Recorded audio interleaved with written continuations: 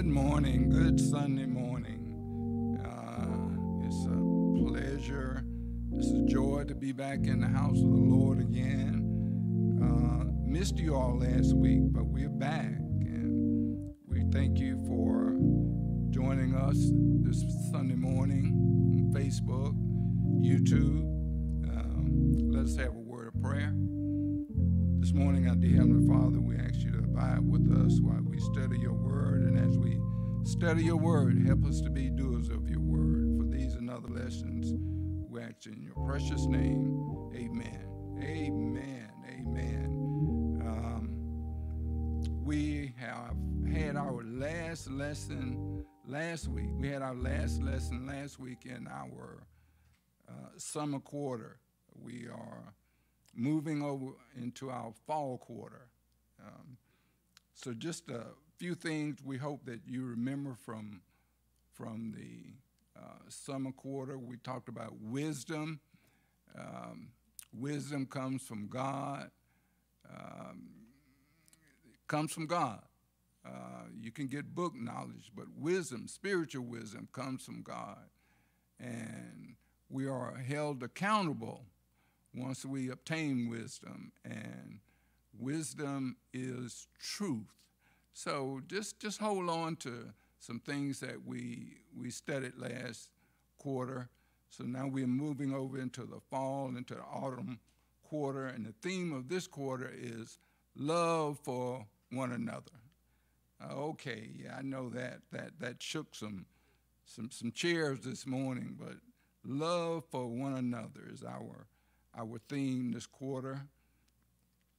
God commands us to love one another as he loved us.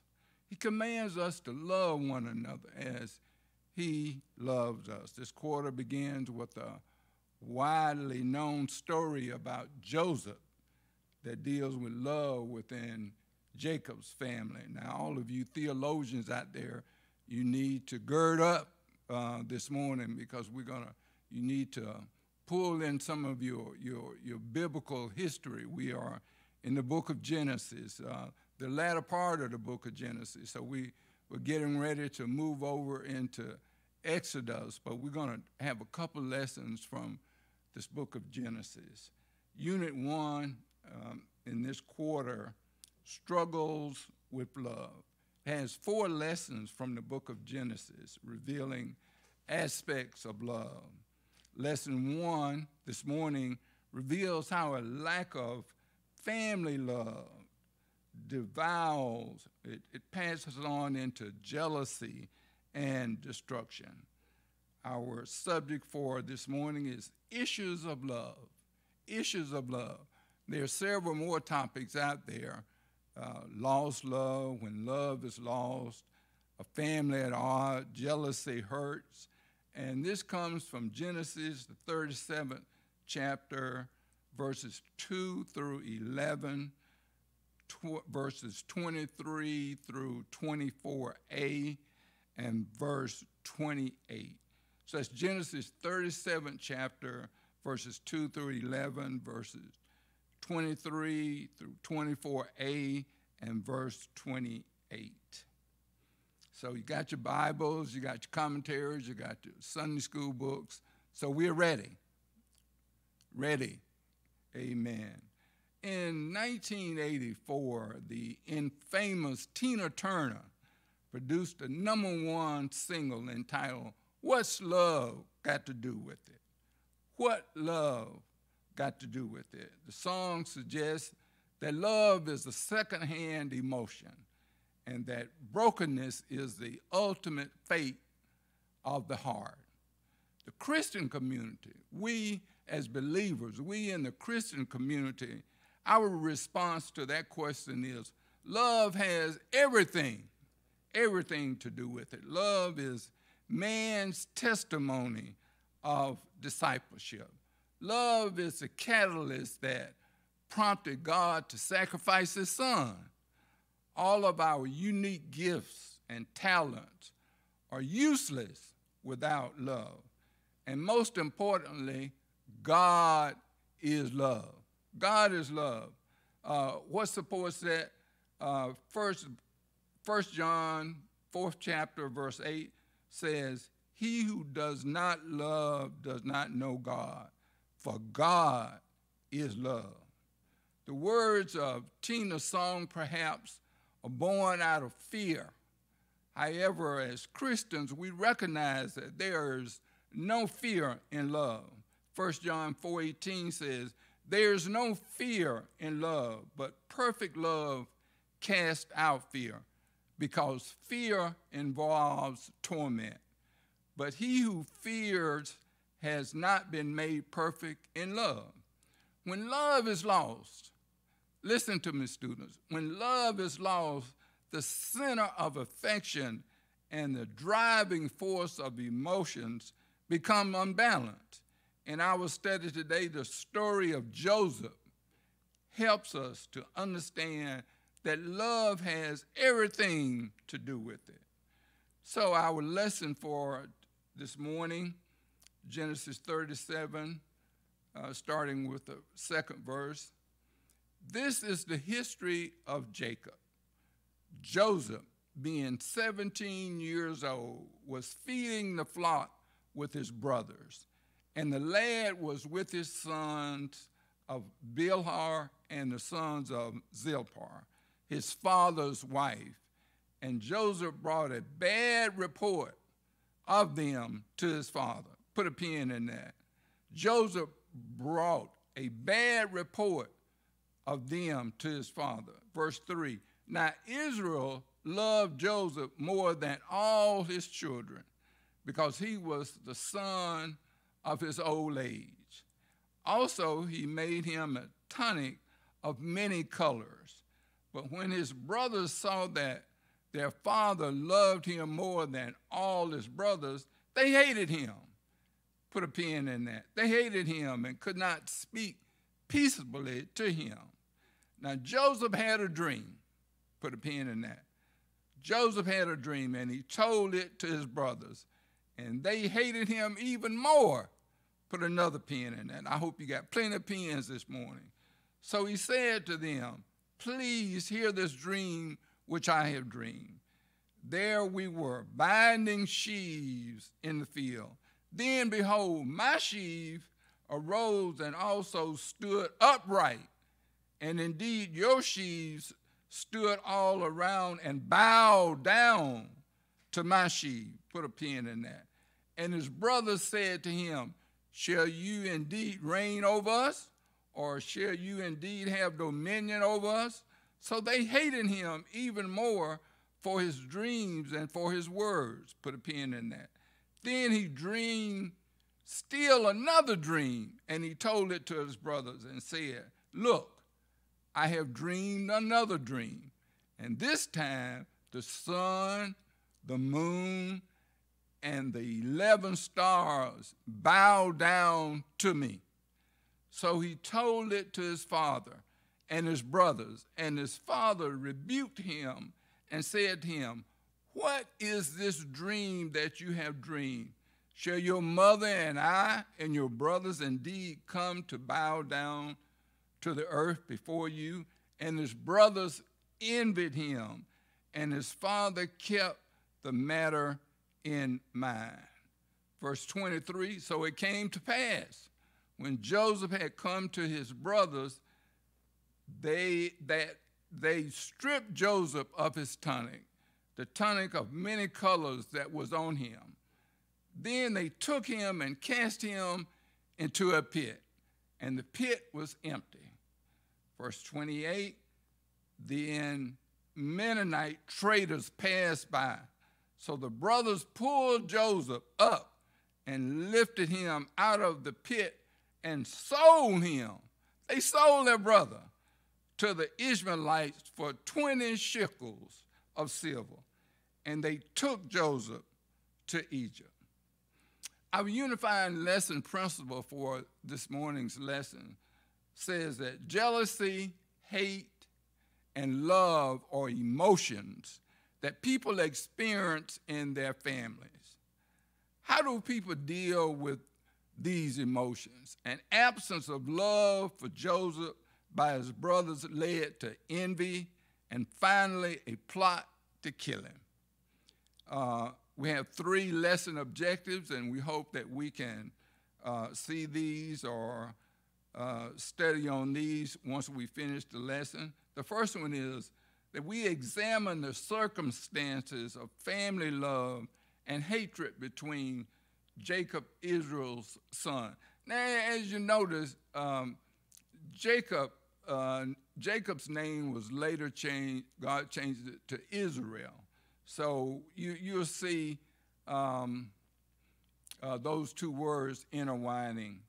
The second one is that we repent of times when they allowed jealousy and hatred to override a commitment to love.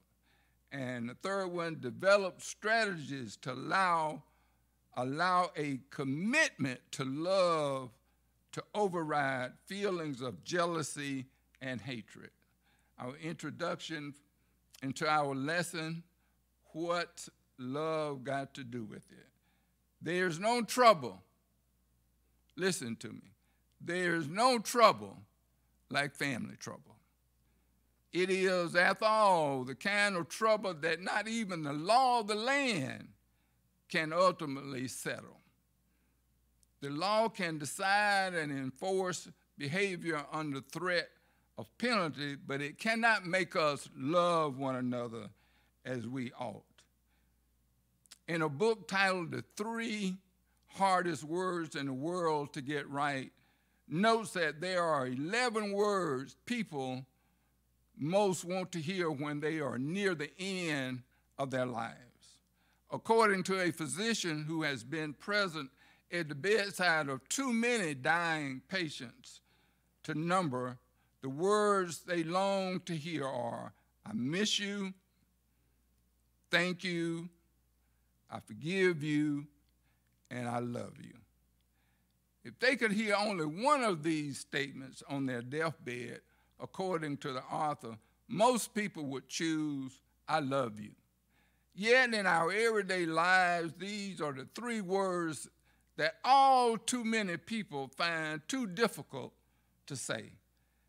As the Joseph story begins, everything appears quiet and peaceful.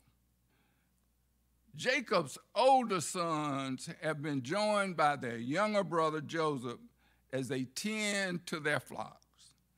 An opportunity for companionship, bonding, brotherly love are clearly within the reach of these brothers. Everything seems to be in a place for love. Even though their family seems ideal, just below the surface of this tranquil scene, 3 of the nastiest of human passions are festering, ready with deadly effects and far-reaching implications to break out into disharmony.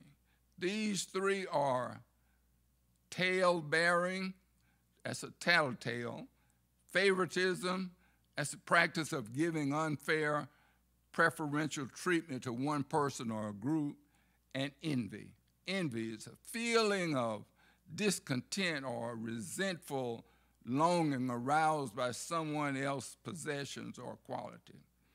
Without love to bind these brothers together, disaster, listen to me, disaster seems inevitable. Our biblical background, with the introduction of this Joseph story, the writer is moving Israel's ancestral history to a new generation. All the promises of Abraham and the future of Jacob and his clan are now lodged with Joseph. The purposive act is the very thing his brothers are not willing to concede. They don't want to hear it. They do not see the hand of God made manifest in the younger Joseph. Rather, they see a doting father favoring to excess a son born in his old age. Joseph is now called upon to serve a promise that God made to Abraham. His very name, Joseph, means add. He is added to the lineage of Abraham by the mercy of God. Abraham, Isaac, Jacob. Jacob had 12 sons. You know the story. His father simply agrees early to the will of God with his favoritism of the younger son. The story unfolds without analysis as the dream is born into a hopeless triangle. A hopeless triangle. The boy, the father, and the brothers. The boy chosen by his father and God is younger and therefore not able to do much work. From the beginning, Joseph has been able to get away with everything the older brothers had not been permitted to do. It is easy for them to resent their younger brother, especially when he becomes a tattler. Out of this deep, arbitrary, almost embarrassing devotion, Jacob gives Joseph a special robe. Put a pin in that. A mark of regal status, demonstrating that this son is the wave of the future, clearly intending to show that the promise was made to Jacob long ago are still at work in his seed. The brothers in the story are observant and they're sensitive. They are observant and they're sensitive. They see what the writer of the story openly acknowledged. Jacob is partial. Jacob is partial to Joseph. His arbitrary love for his younger son strokes the hatred of the older brothers. Trouble is certain to come in such a triangle of love and hate. Our first outline for this morning, verses 2 through 4. This is the history of Jacob. Joseph, being 17 years old, was feeding the flock with his brothers, and the lad was with the sons of Bilhah and the sons of Zilpah, his father's wife. And Joseph brought a bad report of them to his father. Now Israel loved Joseph more than all his children because he was the son of his old age. Also, he made him a tunic of many colors, a coat. But when his brothers saw that their father loved him more than his brothers, they hated him and could not speak peaceably to him. They hated him, and they couldn't even speak peaceably to him. The tensions and grievance driving this story arise from the breakup of the family caused by favoritism, foolishness, jealousy, and deceit. The brokenness in the family eventually leads to separation, with Joseph carted off and sold as a servant in Egypt. At the outset, Joseph is portrayed as a faithful son among unfaithful sons. His youth also justifies his assignment to the sons of Bilhah and Zilpah, the wives of his father, Jacob.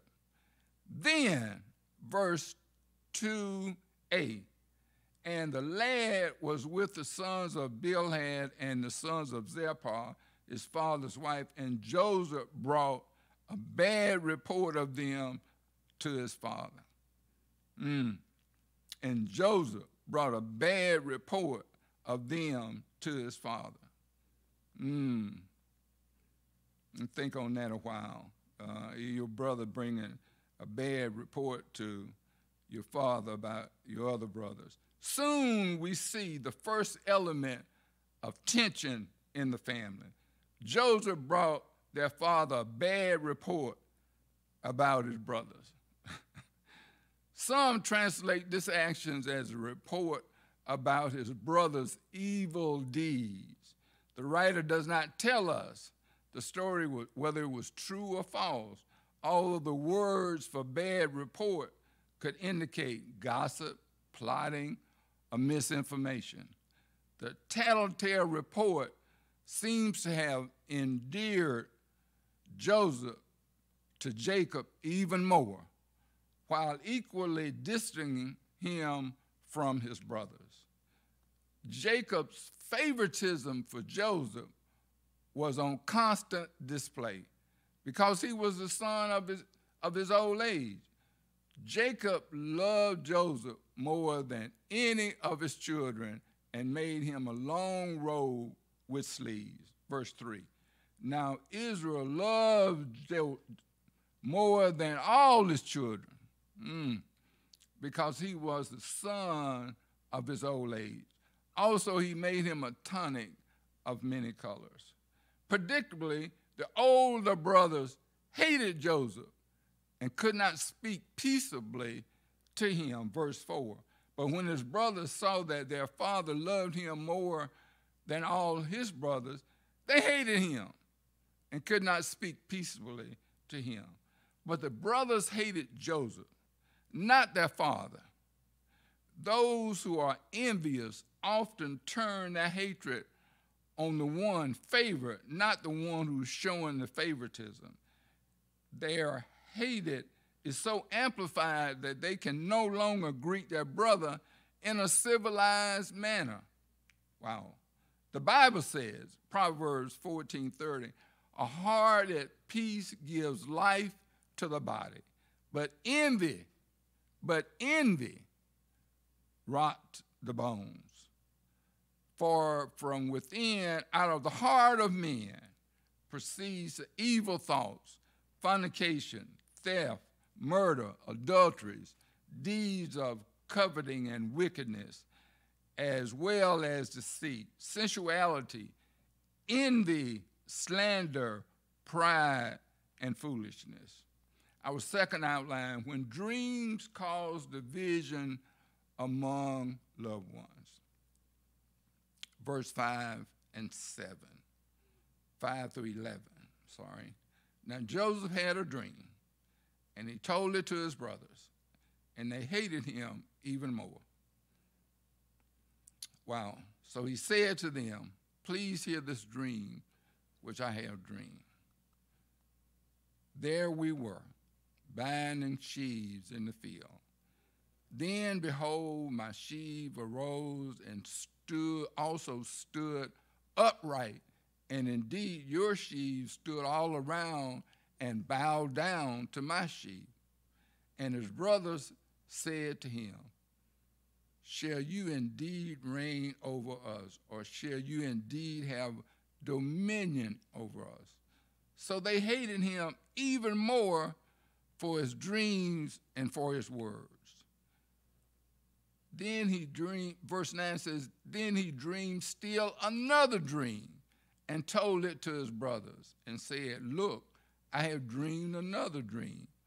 And this time the sun, the moon, and even the 11 stars bowed down to me.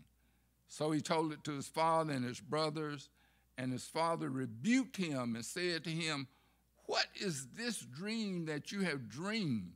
Shall your mother and I and your brothers indeed come to bow down to the earth before you? And his brothers envied him, but his father kept the matter in mind.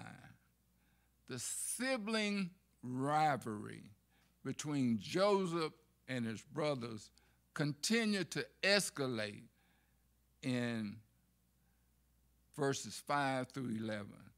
Joseph, lacking sensitivity or determined to maintain a place of superiority over his brothers, described to them a dream he had had. He told of a harvest time when his brother's sheaves bowed down to his sheaves. Later, Joseph had a second dream where 11 stars, the sun and the moon, bowed down to him, still seemingly oblivious to their reaction to the previous dream. He told his brothers this dream also. Joseph got to learn. He needs to stop telling his brothers everything he dreamed. The emotions of hatred is referenced 3 times in this section. Such an intense feeling is deep-rooted and sufficient motive for murderous intent. Hatred not only has the capacity to destroy the object of hatred, but it eventually destroys the one doing the hating. It is a no-win situation all around. While the jealousy mentioned in verse 11 is not the same as hatred, it does mean one loss of composure in the face of another person's unmerited fortune. Verse 11 said, and his brothers envied him, but his father kept this matter in mind. Jealousy has the capacity to simmer and sour every relationship in which it is allowed to fester. Its only antidote is love, where one lifts others as opposed to fuming over their good fortune. Our third outline, what happens when hate wins? Wow. What happens when hate wins? Verses 23, 24a. So it came to pass when Joseph had come to his brothers that they stripped Joseph of his tunic, the tunic of many colors that was on him. Then they took him and cast him into a pit, and the pit was empty. From the outset, the brothers hate Joseph. Verses 4 through 5 and verse 8. When his brothers saw that their father loved him more than any of them, they hated him and could not speak a kind word to him. Joseph had a dream, and when he told it to his brothers, they hated him all the more. His brothers said to him, do you intend to reign over us? Will you actually rule us? And they hated him all the more because of his dream and what he had said. 3 times we are told this, and then we are shown how they feel about him. They smother, verse 11. His brothers were jealous of him, but his father kept the matters in mind. They recognized an opportunity, verses 18 through 20, but they saw him in the distance. And before he reached them, they plotted to kill him. Here comes the dreamer. They said to each other, come now, let's kill him and throw him into one of the cisterns and say that a ferocious animal devoured him. Then we'll see what comes of his dreams. We'll show him, we'll get rid of him. And they finally seized upon it and act. They finally seized upon all of this buildup and they acted upon it. Verses 22 through 23. Don't shed any blood. Throw him in the cistern here in the wilderness, but don't lay a hand on him. Reuben said this to rescue him from them and take him back to his father. So when Joseph came to his brothers, they stripped him of his robe, the ornate robe he was wearing. Their hatred is provoked by their father's love for Joseph and demonstrations of that love towards their younger brother. This combination of resentment leads them to seize their opportunity to rid themselves of this bragging, tattling favorite child. Away from their father's house, pasturing in the flock in the fairway of Dothan, they finally see their opportunity to have their way with their younger brother. There is no indication in this passage that anyone sought love's higher ground. None of the brothers, including Joseph, reached out to the other in a spirit of forgiveness, hoping to keep the situation from getting worse. In the absence of common sense, feeling of resentment and anger can fester. The thing the brothers saw as representing their father's favoritism, Joseph's coat of many colors, is the thing they stripped from him first. Why did the coat arouse such rage? In the minds of his brothers, it had become identified with Joseph's very person. When it was torn off of him, Reuben, the eldest son of Jacob and Leah, could indeed say, the boy is no more. Verses 29 and 30, then Reuben, this is out our lesson, then Reuben returned to the pit. And indeed, Joseph was not in the pit, and he tore his clothes. And he returned to his brothers and said, the lad is no more, and where shall I go? In the absence of family love and a generous concern for the welfare of one another, the brothers sit and have a meal.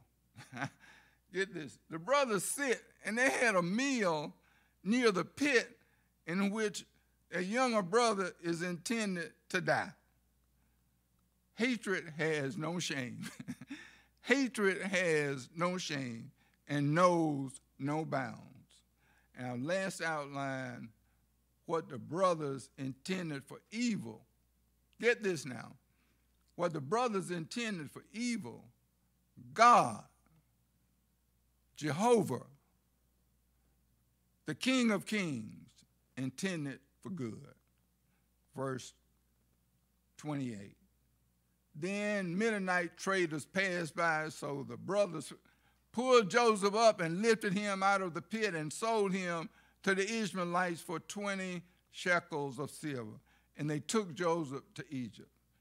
Having decided against outright murdering Joseph, the older brothers hatched a plan to explain his absence to their would-be grieving father. They lift Joseph out of the pit and sell him to a caravan of Ishmaelites on their way to Egypt for 20 pieces of silver. Then they take Joseph's special garment and dip it in goat's blood, these some bad boys, to deceive their father, intending to tell him that Joseph was killed by a wild beast. Thus the story of Joseph and the strife he incites come to its sad conclusion. However, what the brothers meant for evil, one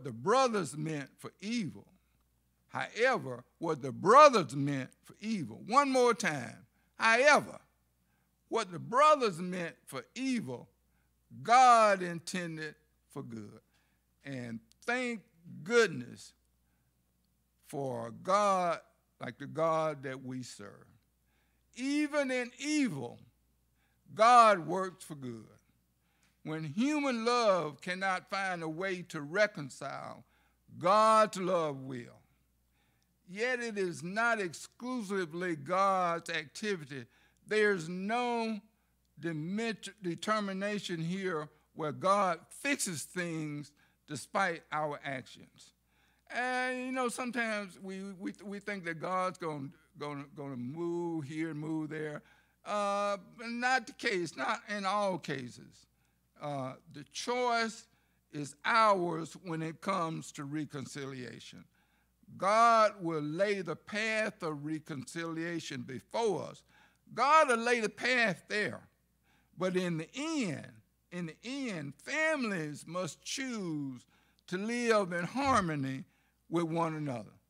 We got to live in harmony with one another. It's a fascinating lesson.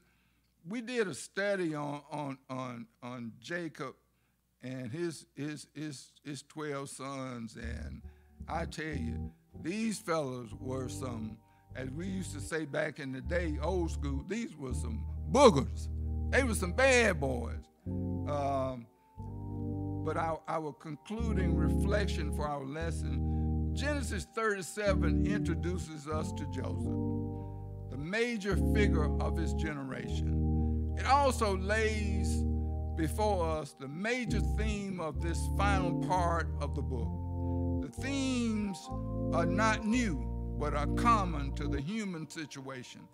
Family strife and the elder being supplanted by the younger. The unabashed favoring of one son over the other, alienation and estrangement on display in a family's life, and love gone cold with no reconciliation in sight. The theme of dreams is a new feature in the story and marks an important change in the religious atmosphere of this part of the book.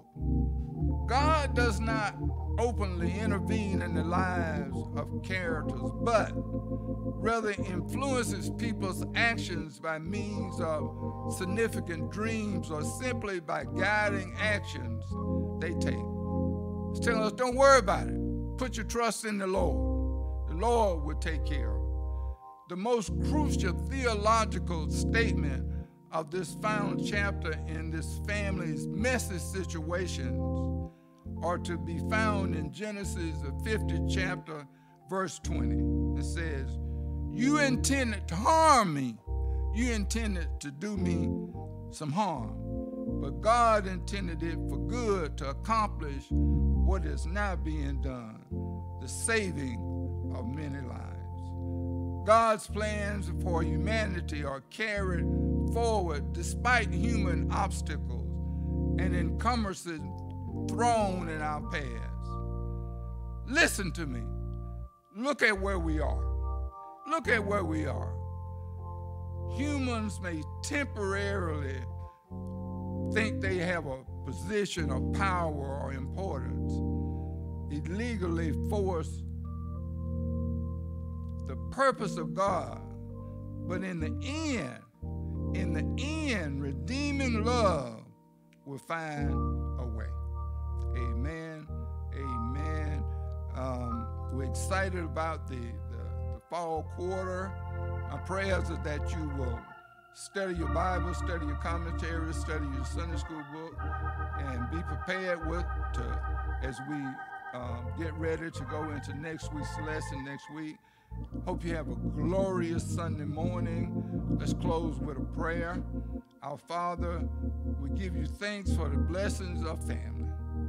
We give you thanks for the blessing of family. We ask your forgiveness when we break those strong bonds of love that should bind all families together. Give us a spirit of reconciliation and teach us how to live in peace and harmony with one another. We ask these things in the name of Jesus, our Lord. Amen. Amen. Next week's lesson, the subject is God rewards obedience, taken from Genesis, the 41st chapter, verses 25 through 33, verses 37 through 40, and verses 50 through 52. One more time. God rewards obedience, Genesis 41st chapter, verses 25 through 33, verses 37 through 40, and 50 through 52. You have a glorious Sunday morning, and by the time you get your coffee and your breakfast ready, it'll be time for our Sunday morning worship. We wish you well. Our prayers are with you. Be safe where you're